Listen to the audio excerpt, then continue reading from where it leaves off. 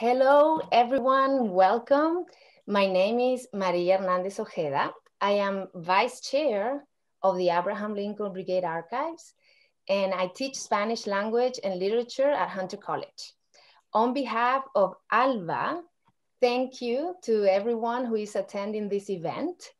We are proud to begin the Perry Rosenstein Cultural Series with the screening and discussion of Invisible Heroes, African Americans in the Spanish Civil War, a film by Jordi Torrent, who is here with us today.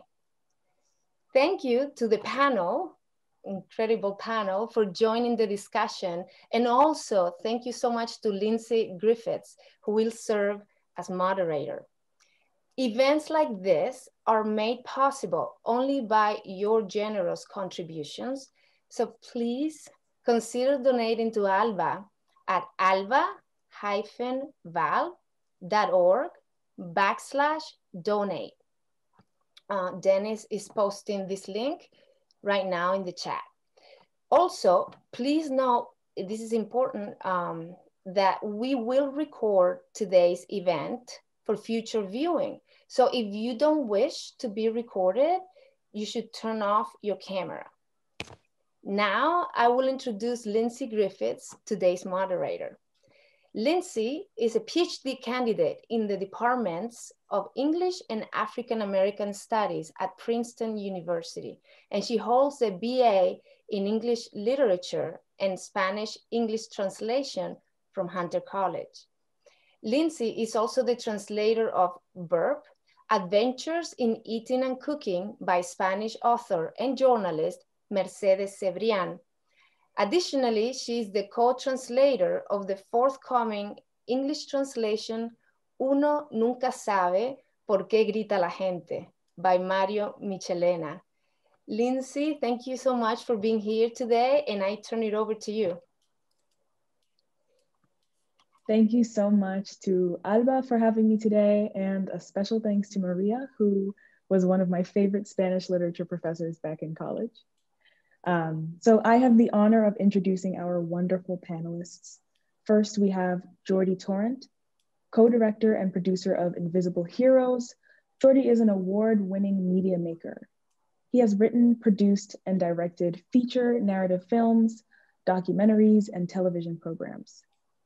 After obtaining a degree in philosophy at the University of Barcelona, Jordi Torrent conducted his graduate studies in Paris at the Sorbonne University in film aesthetics and at the École Pratique des Hautes Études in anthropology and filmmaking. He has served as media curator at Exit Art in New York, media educator consultant for the Department of Education of New York City, and co-director of Overseas Conversations, a series of international conferences focusing on youth, media, and education. Jordi Torrent has published articles at El País, Liberation, El Mon, Video Actualidad, Casablanca, and Europe Now, among other publications. Thank you so much for joining us. We are so pleased to have you with us today. We also have Timothy V. Johnson. Timothy V. Johnson is the editor of the academic journal American Communist History and serves on the editorial board of Science and Society. He is a librarian, a journalist, a scholar, and an activist. He has worked as a librarian at Case Western Reserve University, at Northwestern University, at the University of Illinois in Chicago, and recently retired from New York University as the director of the Tamiment Library and Robert F. Wagner Archives, where he also directed the Center for the Study of the Cold War in the United States. We're also so pleased that you could join us today. And last but not least, we have Robin D.G. Kelley. Robin Kelley is a member of ALBA's honorary board. His prolific writing and research has explored the history of social movements in the United States, the African diaspora, and Africa, as well as music, visual culture, contemporary urban studies, poverty studies and ethnography, colonialism and imperialism, organized labor, Marxism, nationalism, and many other topics. He co-edited This Ain't Ethiopia, But It'll Do, African Americans and the Spanish Civil War. His books include Race Rebels, Culture, Politics, and the Black Working Class, Freedom Dreams, The Black Radical Imagination, and the prize-winning Thelonious Monk, The Life and Times of an American Original. Thank you, Dr. Kelley, for joining us as well. And thank you to all of our illustrious guests for being here and during Black History Month especially, so we can discuss invisible heroes, African Americans in the Spanish Civil War. So we hope that everyone had a chance to watch the film beforehand. And before we move into questions, we are going to show a short trailer just to refresh everyone's mind about the film.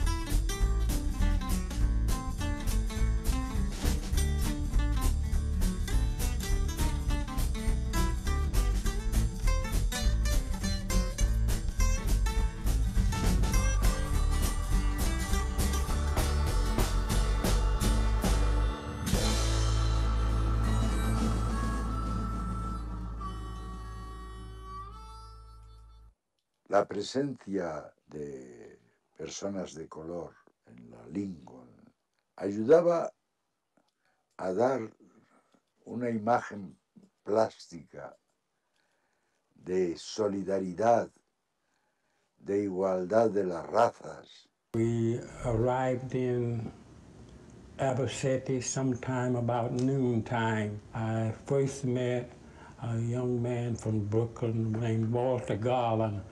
Walter Garland was one that I knew back in New York. He was from Brooklyn, and he had already been at the front and was wounded. There's a valley in Spain called Jarama. It's a place that we all knew so well. Han representado un tipo de solidaridad internacional que ha sido muy raro. When Oliver Law was named commander of the Abraham Lincoln Battalion in 1937, in that same year in Mississippi, 2 black men were lynched in the United States of America. We were the first. We were integrated. He says, "My name is Langston Hughes." And well, I almost fell over, you know, and began to talk about how long he had been in Spain and how long I had been. And it was there that we offered our manhood, where so many of our brave comrades fell. ¿Qué tienen de Paul Robeson? ¿No? Paul Robeson, el gran cantante, actor, activista político afroamericano. Went all over Republican Spain. He sang several times over national radio, including a famous broadcast at Teruel, where the story is that the firing stopped for a couple of hours while both sides listened to the concert. Madrid, que bien resistes. Madrid, que bien resistes. Madrid, que bien resistes, mamita mía. Los bombardeos, los bombardeos. Ni uno se dirige a él, y Hemingway, que es americano, el otro, a uno que está en la guerra. Es negro, es chofer, ¿para qué le van a preguntar? Y esta es la invisibilidad. We are proud of the Lincoln Battalion and the fight for Madrid that it made. There we fought like true sons of the people as part of the 15th Brigade.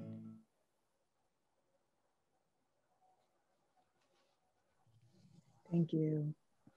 This documentary does such great work in preserving and communicating a very important piece of history. I want to invite the panelists just to say a few words before we get into questions about the film. We can start with Jordi. Oh, you're muted. Yeah, no, thank you.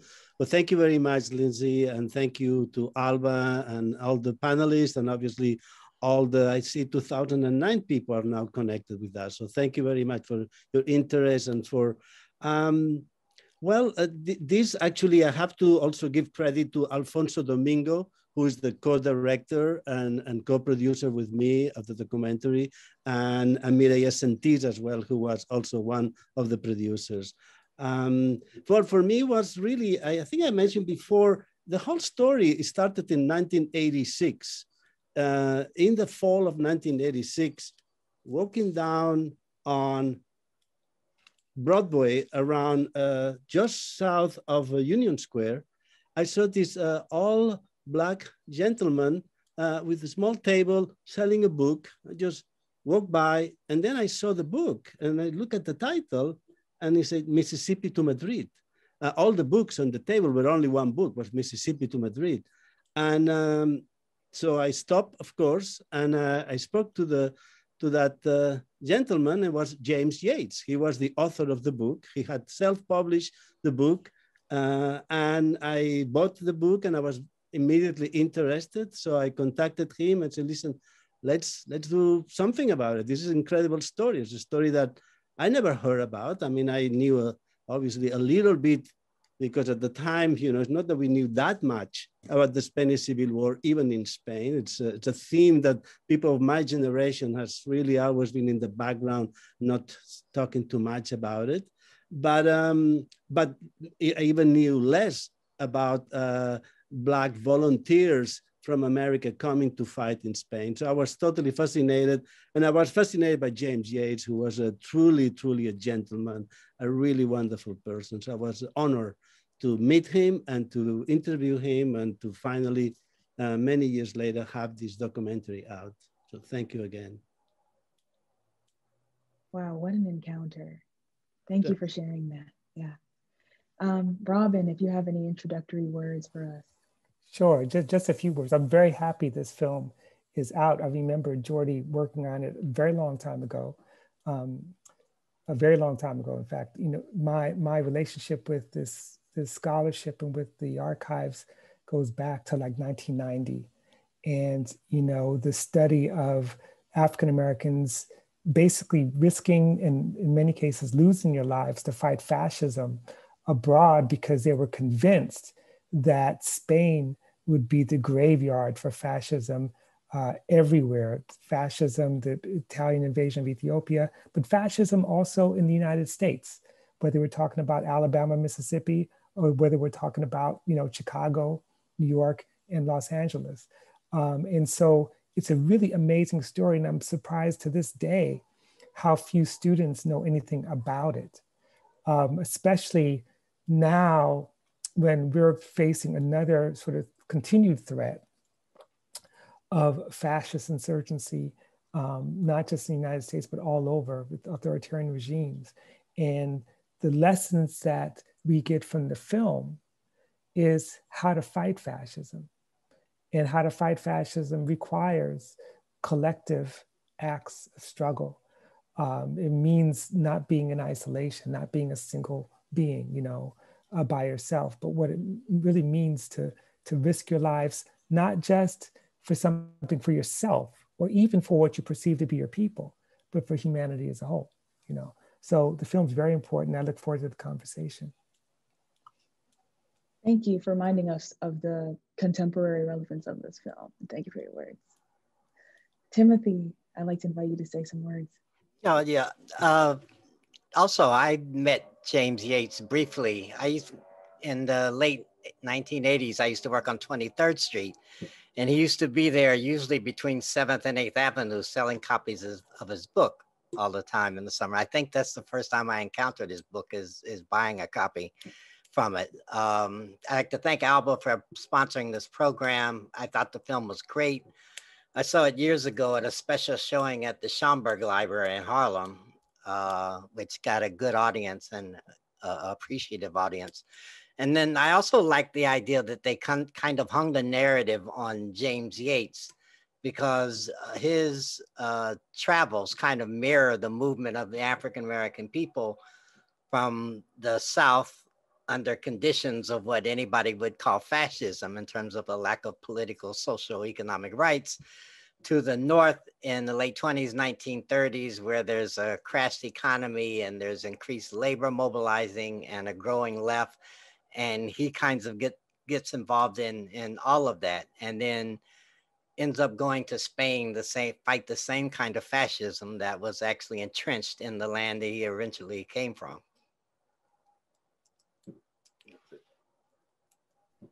Thank you so much for sharing. Okay. I want to invite the audience to drop any questions that you have in the chat, and we'll be monitoring them, and I'll be inviting you to unmute yourself and ask them when your turn comes. But first, I'd like to ask a question of my own, if I may. In the documentary, there's a talk of the moment when Mussolini invades Ethiopia and how it's marked as a kind of spark for African Americans in particular to join the fight against fascism. So I wanted to ask if any of the panelists could talk about the significance of Ethiopia, not only in mobilizing the African American community against fascism, but also just in the Black imaginary in general as a symbol. Right. I'll jump right into this question. I think it's the critical question. In fact, in the documentary, I think I comment on it. And, you know, let me just say that the essay that I wrote, the first essay, the title was "This Ain't Ethiopia, But It'll Do." And that line actually comes from a short story written by Oscar Hunter, who was one of the volunteers out of Chicago who fought, African-American who fought in Spain. And he wrote this short story called 700 Calendar Days. And one of the characters, this wounded Black soldier, explains why he volunteered. He says, I want to go to Ethiopia and fight Mussolini. This ain't Ethiopia, but it'll do.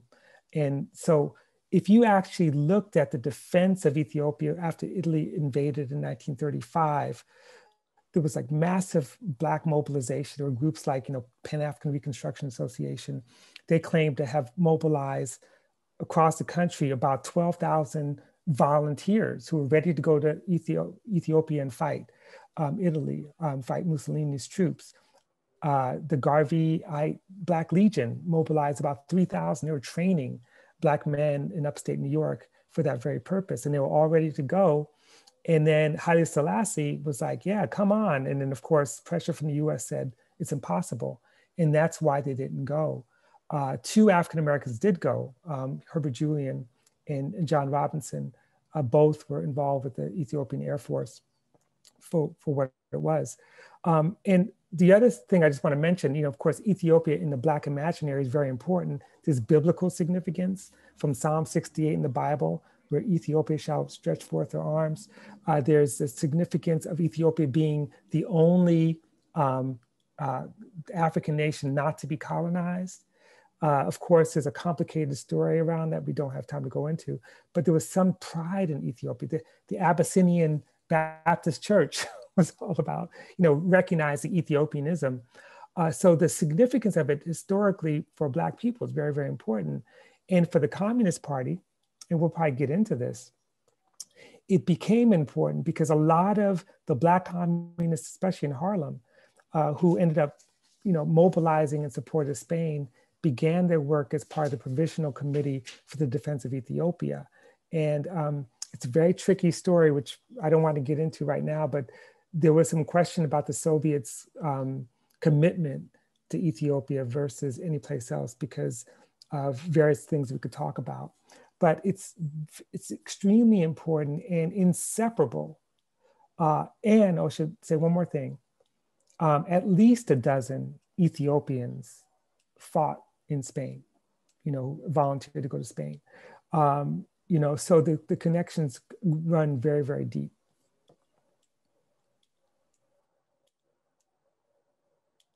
Very interesting, okay. And any of the other panelists have anything to respond to this? Yeah, I just want to add also, if you look at the African-American press, I mean, they see the connections or saw the connections between the fight in Ethiopia and the fight in Spain. And if you just do a search of the Black press, there's hundreds of articles that are written. The Associated Negro Press had coverage of it. The Baltimore Afro-American had coverage of it. And of course, you can see through the film that Paul Robeson going there, Langston Hughes going there, there were always articles in the Black press written about their activities there. And at one point, Langston Hughes Robeson and I forget who the third person was, had a live radio transmission from Spain during the war that was listened to in all across the country, but particularly in the African-American community because of the people who were on the transmission.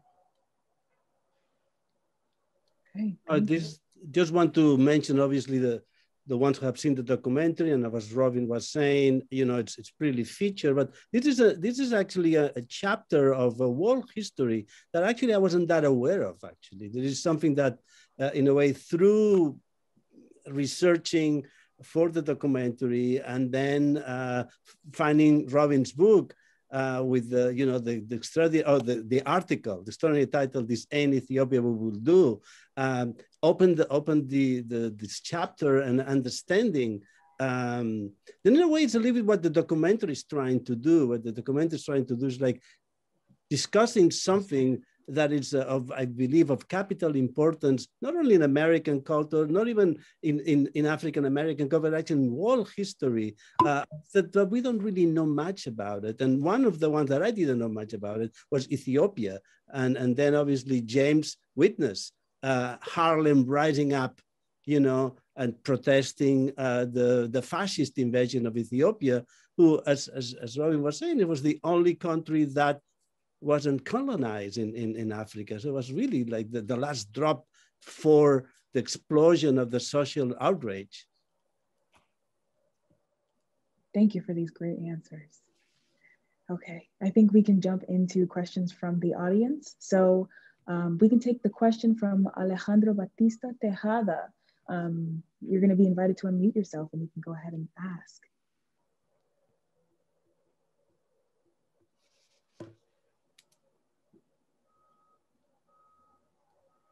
Alejandro, do we still have you with us?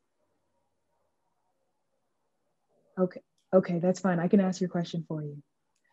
Okay, so Alejandro is asking, are there any other testimonies made by African Americans apart from the one by Mr. Yates or Langston Hughes' autobiography? I think yes. I'm muted already, but oh, okay. No, thank you for, you know, passing yes. my question. Yeah, well, I could jump in real quickly. Yes, there are. The book that's actually out of print, unfortunately, by Danny Duncan Collum, has a lot of testimony that are from a couple sources. One, oral interviews by many of the volunteers, people like Oscar Hunter, Admiral Kilpatrick, Lucia McDaniels. I mean, there's a bunch of people, and Celeria Key herself, who was the one woman and a nurse who went, also has left quite a bit, both in terms of interviews and other writings. And, you know, there's also, you know, an unpublished book by Vaughn Love that has I've been trying to get a publisher interested in it, where he tells it's an autobiography, he tells his whole story as well as his experiences in Spain. Oscar Hunter, who has a background as a writer, this is someone who, you know, somehow managed to get a college education coming out of a working class background and basically being an orphan, and hung out in the John Reed clubs. He wrote short stories. He wrote a lot, articles for the Daily Worker. Some of those articles actually do tell the story. And then of course it's Harry Haywood, who in his autobiography, Black Bolshevik, talks about his experience there. Although I should say with a grain of salt that Haywood was a complicated figure as a leader in the Communist Party, but someone who many of the other Black volunteers didn't think very highly of, because he wasn't really on the front lines, but he was a symbolic figure who, like a lot of communist leadership, was good at disciplining other people, but, you know, not necessarily good at going out there and fighting. And then Milton Herndon, you know, is another one who was Angelo Herndon's brother, was killed in Spain. This story of Oliver Law. I mean, there's so many people who've left behind some testimony, and it, you know, the best we have is that book, which was published a long time ago, that really gathers some of it up.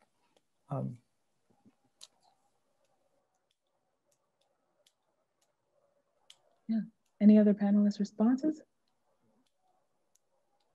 Okay. All right. We have a question also from Christine Stanfield, you should be welcome to unmute yourself and ask.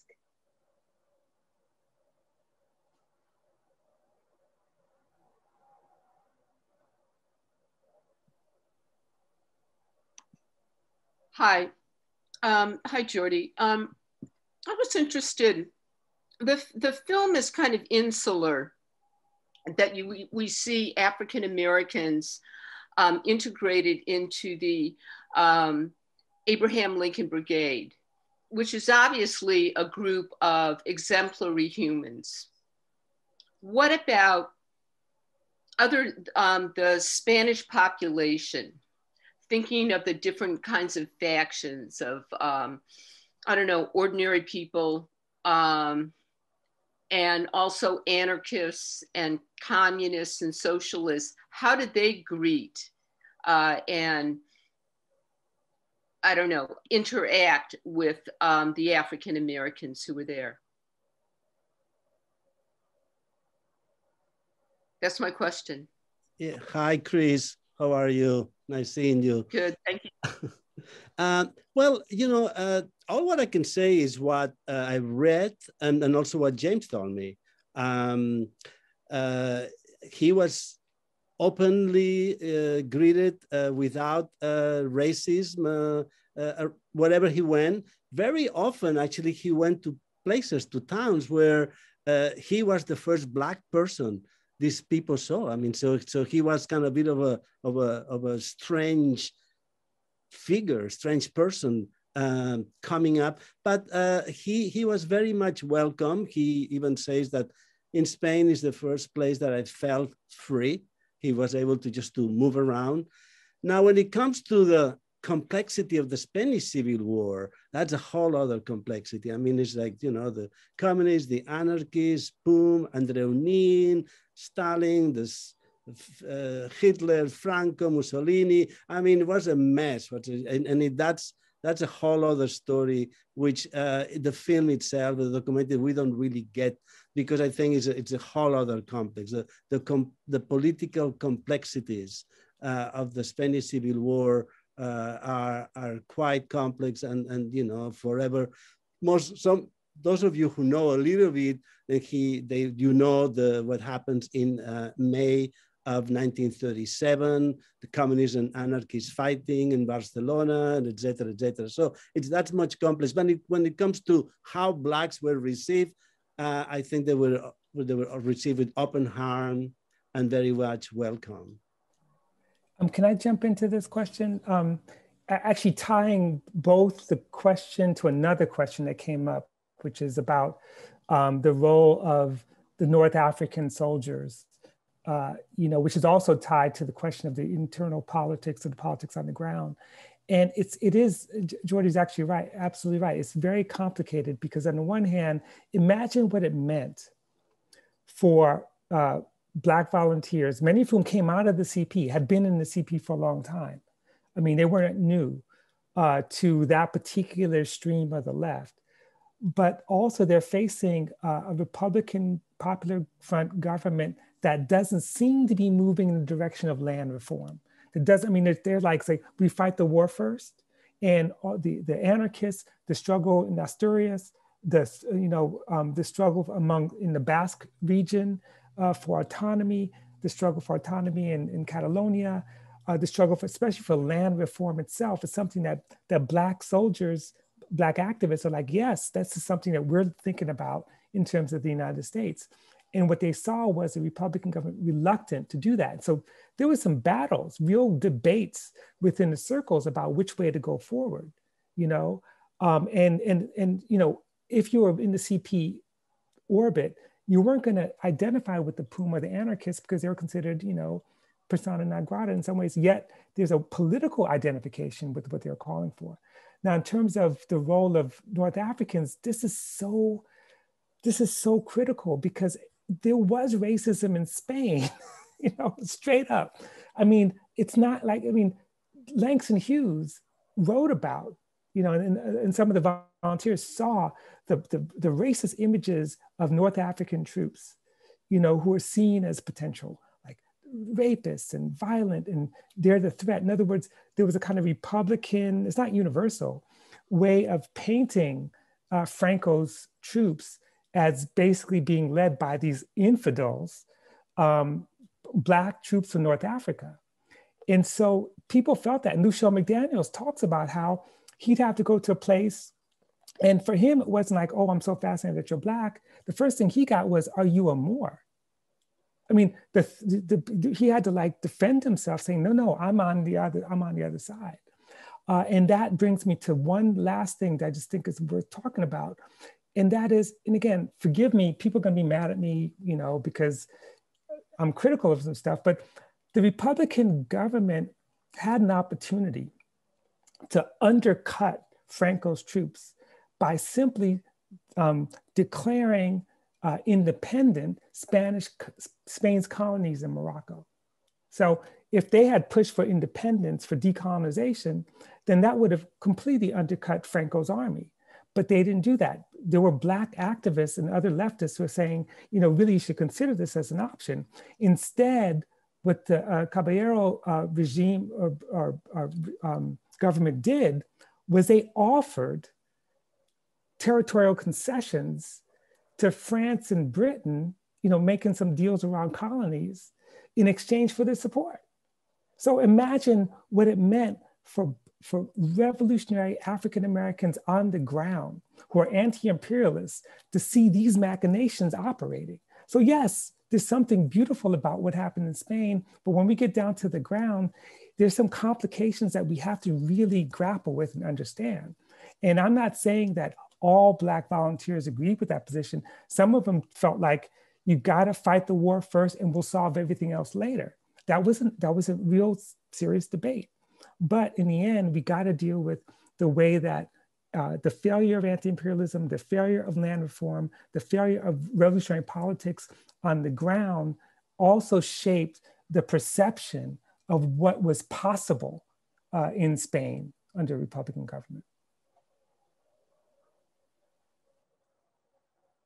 Thank you for that. Yeah, just a quick, absolutely, Robin, and it's great that you bring upon kind of the in any case, on Franco's side, there was the Spain colonialist army who was North African, and actually Morocco itself sent soldiers. So, and those are the Blacks. But when the Spanish reacting to them, I think was beyond the color of the skin, is the complications of Spain as a Catholic country. And it's kind of like they were Moors, they were not Christians. So that becomes, you know, it's like everything else, it's complex, but yes, there was obviously, I think that racism was there, but I think that Black Americans who were recognized as Black Americans were welcome. Okay, great. We have a question from Peter Stansky. Welcome you to ask. Oh, thanks. I'm just curious, I guess Jordi was the maker of the film. Could you say something about both the mechanics and the challenges of making the film? Because I would gather that it was issued in 2015, but obviously lots of the interviews took place years before. And, you know, just a sense of, you know, the challenges and the mechanics of making this terrific film. Well, thank you, Peter. Well, you know, money is always the issue. You know, finding the money to make it. So I really started in 87 and 87, 88. I was actually, that's probably those 87, 88, 90. But 87, 88, 89, those 2-3 years were the years that I did most of the interviews with James itself, actually. So most of the things that you see in the documentary of James is 88, 89, mid 87. So those, and with that material, I submitted for proposals to make a documentary. And it did not happen. I wasn't able to raise money and funds to do the documentary. Then I produced and directed other films, other projects came along, James died, so things kind of were put on standby.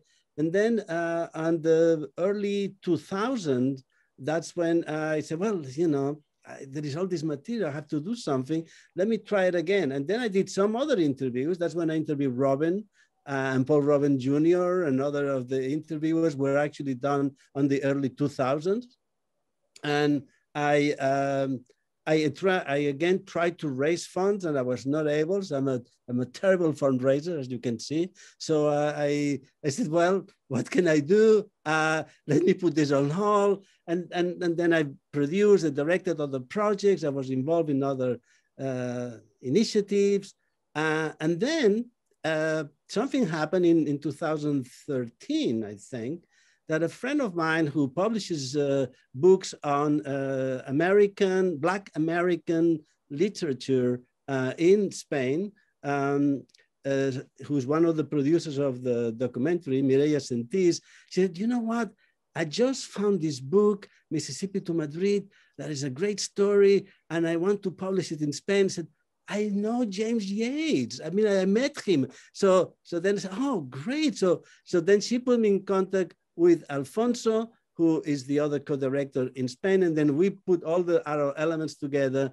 And finally, we were able to raise some funding to produce the documentary out of the Spanish Ministry of Culture.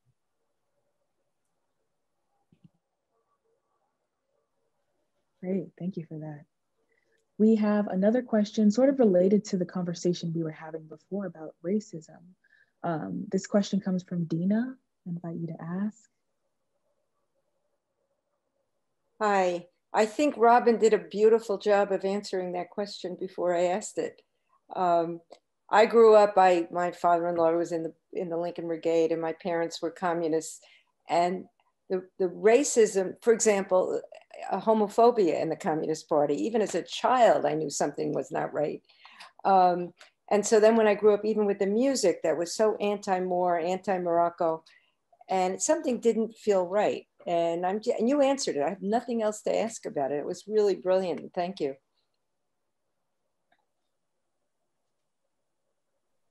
Okay, great.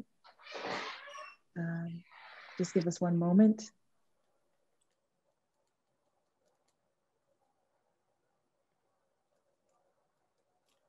We have a question from Tybalt Cheriton. Yes, hello everyone, and thank you for a great documentary.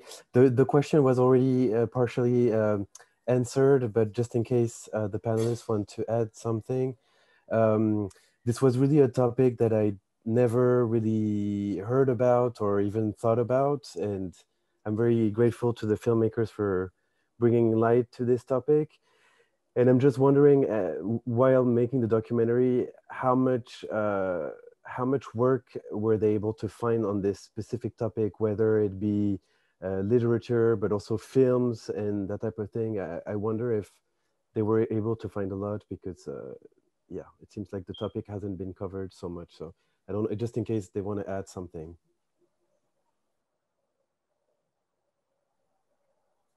Hey, Thibault, how are you? So, well, actually, as Robin says, there is quite a bit of material, but I think it's really under piles of other material. So you need to do almost as an archaeological job. We did a lot of research on the press. Obviously on the archives, on the Tamiment archives as well, but then also on the press, and then that's where we found a lot of material on Spain, but also on Ethiopia. Not much visual there are, but this kind of very standard visual of the Spanish Civil War, and then a couple of frames here and there with a black man, but just not really being featured, aside from some photos with obviously Oliver Law, which is Oliver Law became the commander of the Lincoln Brigade. So then he's more featured in some of the photos. But even him, I don't remember having found actual documentary footage, like footage where he's actually moving pictures, footage with Oliver Law himself. So it is a job of archaeological job really to find it. There are some very good archives, but that is not easily accessible. Even the books that Robin is mentioning, actually, some of them I don't even know that they existed, actually. So I don't know if Robin wants to maybe mention more about that. Yeah, actually, I'll just a couple of things. I want to use the opportunity to promote one of my students, Javier Munoz, who's actually writing a dissertation on the topic and of the Black world in the Spanish Civil War. And he's actually done research in the Spanish, in archives in Spain, as well as archives that are connected to Morocco. So he's looking at the North African troops in their role because he found interesting kind of contradictions and tensions within the Army of Africa. And so, you know, there's more work that's yet to be done that's really coming out. And, you know, one of the limitations with some of the scholarship is that the Spanish language sources weren't really central in the body of work that's available. What's great about the film is that you actually do deal with, you know, Spanish scholars, Spanish intellectuals, and you go back to Spain to look at some of this stuff. And so there's a lot from the Spanish perspective where the archives will be really helpful to really tell a much richer story. And I think the film begins to do that.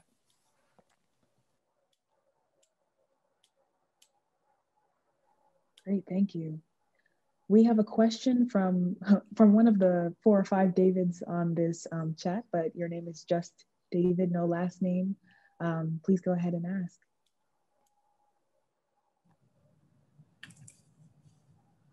Yeah, my question is for Dr. Kelley. I've read his fantastic biography of Thelonious Monk, which I just happened to pull off my bookshelf. And I'm curious if he can connect his scholarly work in jazz and in the Spanish Civil War together somehow that makes some kind of intellectual sense. Yeah, I love that picture in the background too. That's a great picture. It was a great day in Harlem. Yeah, well, the just off the top of my head, it's a great question. I have to give credit, and here is where Mark Nason's wonderful book on the Communist Party in Harlem is really important.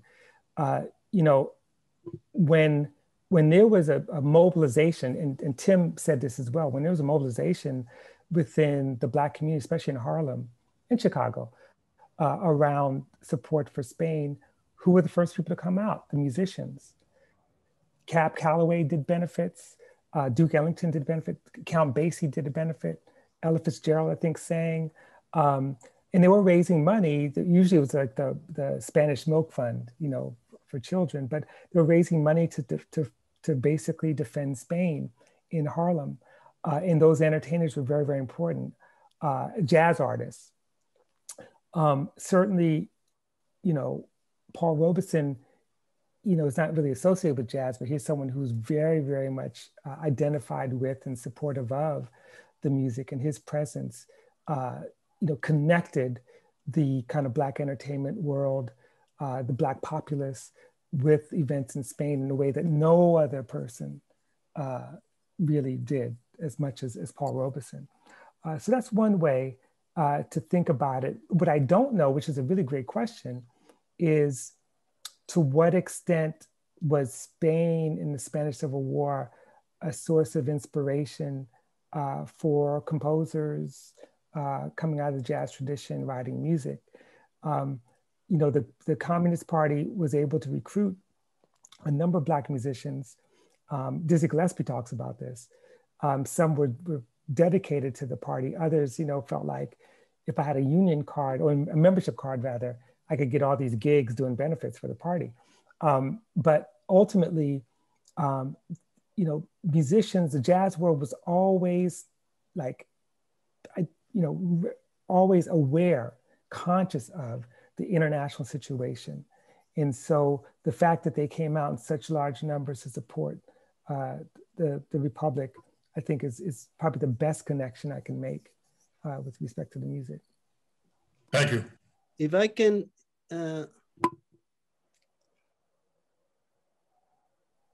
You're still muted, Jordi.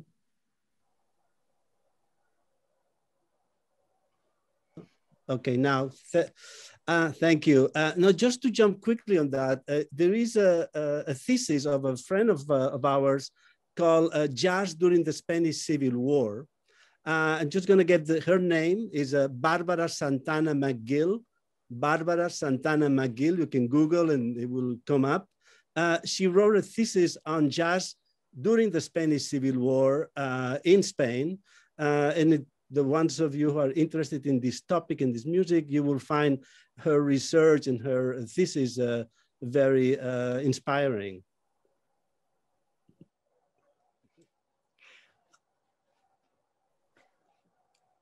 Yeah, also just to add one note to something that Robin said, that a lot of the musicians in a time period were very close or friendly to the left. And of course, the left and the Communist Party in particular was very popular in Harlem in that period. And in Tamiment, we have posters of, for example, Charlie Parker playing a fundraiser for Ben Davis, who was a communist councilman from Harlem, represented in New York City Council. Great. We have another question that looks like it might be right up your alley too, Timothy. This question is from Margaret Russell.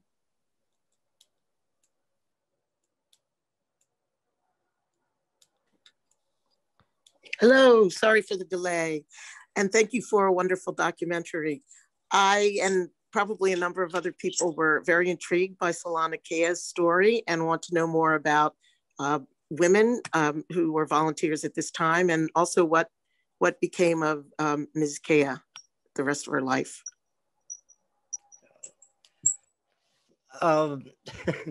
Offhand, I don't remember, but Celeria Key, there's a couple of women who are very well known, Celeria Key being the most famous African-American woman.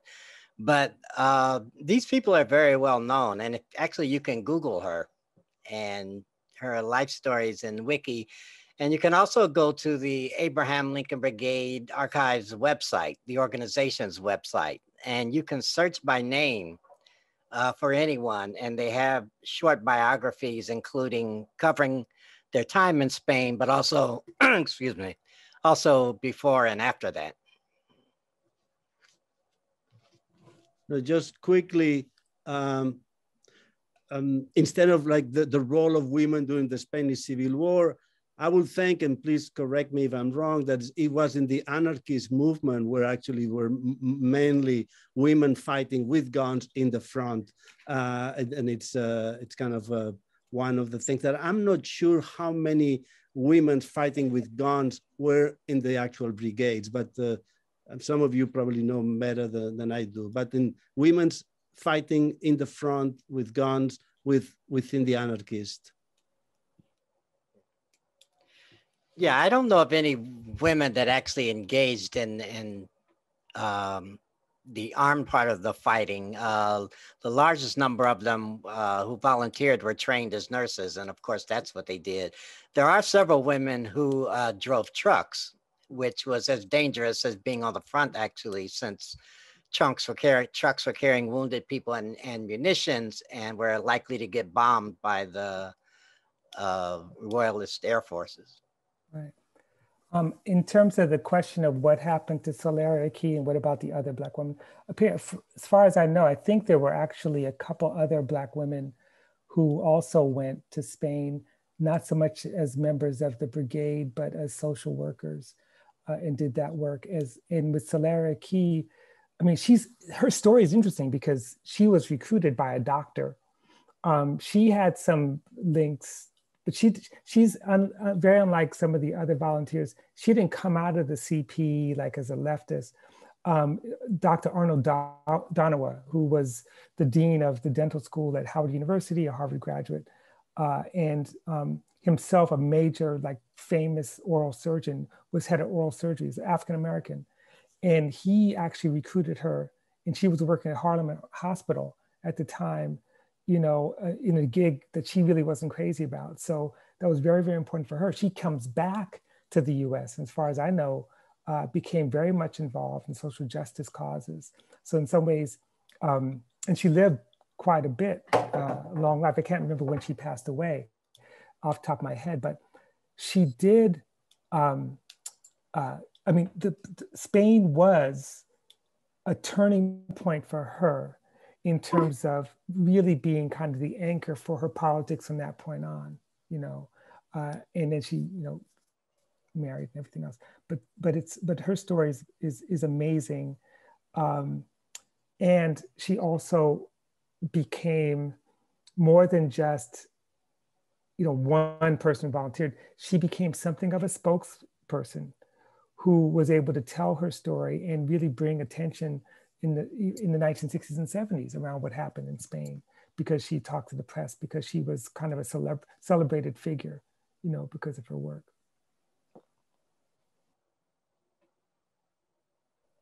Great. We have a question from Amy Bloom.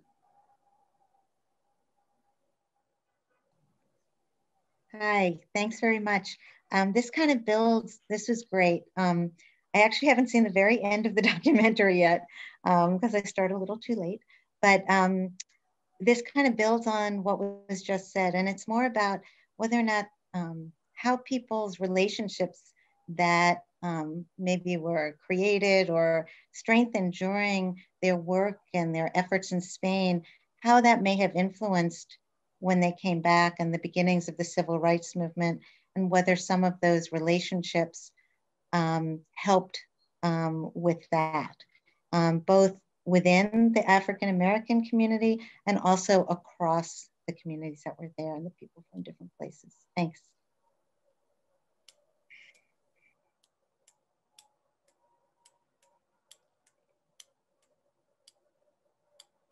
Okay, I feel like I'm talking too much. I didn't really want to answer this question, but that's a fantastic question. And without going into a lot of details, James Yates' story is very similar to a lot of people's stories. That is, you come back. Yates was one who, like a lot of the Black men who fought, including people like James Peck, who was in the Spanish Air Force, they came back to a country that, instead of embracing them for standing up to fascism, labeled them premature anti-fascists, blocked them from getting jobs, blocked some from actually enlisting in the military during the Second World War, when I shouldn't say during, Second World War begins in Ethiopia, by the way, just to be clear. But they were denied the right to enlist, to fight on behalf of the country. Some, you know, not everyone, but some were. They were blacklisted. There's a story that I write about in that article, which again is more like, it's like amplified version of what happened to Yates, where James Kilpatrick was one of the many, as Tim Johnson mentioned, who were brought before the House Un-American Activities Committee and hounded. And he gives, I think, the greatest testimony, second to Paul Robeson, where he says, you know, I'm not taking the Fifth Amendment. I've been trying to get the 13th and 14th Amendment to work for me, you know, and the 15th Amendment. And his point was, look, you know, I live in a country where you're hounding me because I fought fascism, you know, because I fought fascism. I fought fascism before I went over there, you know, and this country's fascist. And so they paid a huge price for that. So here we are in 2021. We could talk about like how heroic they were and how they're invisible heroes, which is true.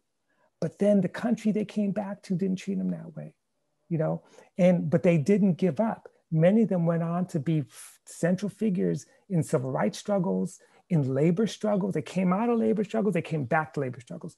Who was at the forefront of the massive strike wave after World War II? A lot of veterans of the Lincoln Brigade, you know. Who was fighting Taft-Hartley? Veterans of Lincoln Brigade. You know, who's fighting on behalf of SCLC and SNCC in Mississippi and places like that? Same thing, you know? So there's a long legacy. And one last thing, just on a personal note, I didn't plan to write about this. I was recruited. By many people, Mark Crawford being one, who brought me to a meeting of VALB, the Veterans of the Abraham Lincoln Brigade, who were, I mean, these were men who had such solidarity with one another, who were so invested in the story. They're like, we've got to size you up first before we even allow you to write anything. You know, we want to tell the truth about what happened. And the fact that they maintained ties with each other, even as some of them left certain circles in the Communist Party, they still maintained these tight ties. And that solidarity, you know, moved them through the rest for the 50s and 60s and 70s and 80s. And none of them actually stopped fighting. They were still fighting in the 1990s. You know, for justice, for racial justice, for economic justice. When I met them back at those early meetings, you see. So it's a long and amazing story that goes even beyond that moment from 1936 to 1939. And also there's, because the veterans of they formed the Veterans of the Abraham Lincoln Brigade at some point after the war. And not only, as Robin said, were they active in the early parts and supportive of civil rights movements and all of that, and there's a lot of documentation in the Tamiment collections. They're also very active in a lot of the anti-interventionist struggles of the 1970s and 1980s against Nicaragua, what was happening in El Salvador, and the movement struggles against apartheid. And there's hundreds of pictures of them with their banners at all these major demonstrations. So these guys, even up until their 80s and on, were marching in all of these demonstrations.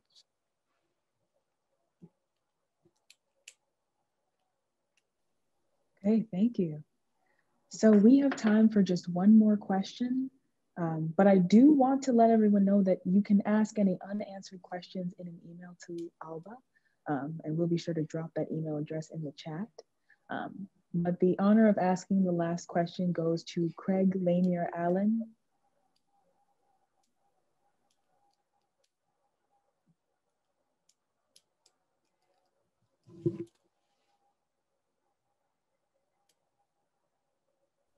Craig, are you with us?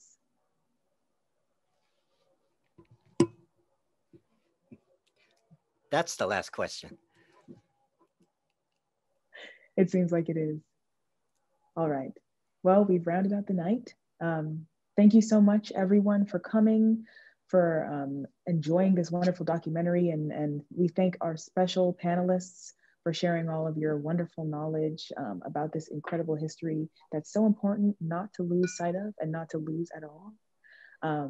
I hope everyone has a good night. Thank you for joining us. I just want to say one thing, if you allow. Yeah, I mean, just for those of you who have not seen the documentary yet, the link that you have received and the password will be functioning for a few more days, probably around the 24th, February 24th. After that, we will change the password, but you can always purchase the documentary from ALBA. ALBA is the distributor for North America. And those of you who are connected somehow with libraries, colleges, universities, etc., it will be great to have it in the collection of those libraries so that other generations, other individuals will have access to this information. ALBA is as well the distributor, so please feel free to connect with ALBA and purchase it, and that way that chapter of American history lives on and creates more of these conversations. But thank you all of you, thanks. Thank you. Thank you. Yes, special thank you to Jordi Torrent, to Timothy Johnson, and to Robin Kelley. All right. Good night, everyone. Thank you.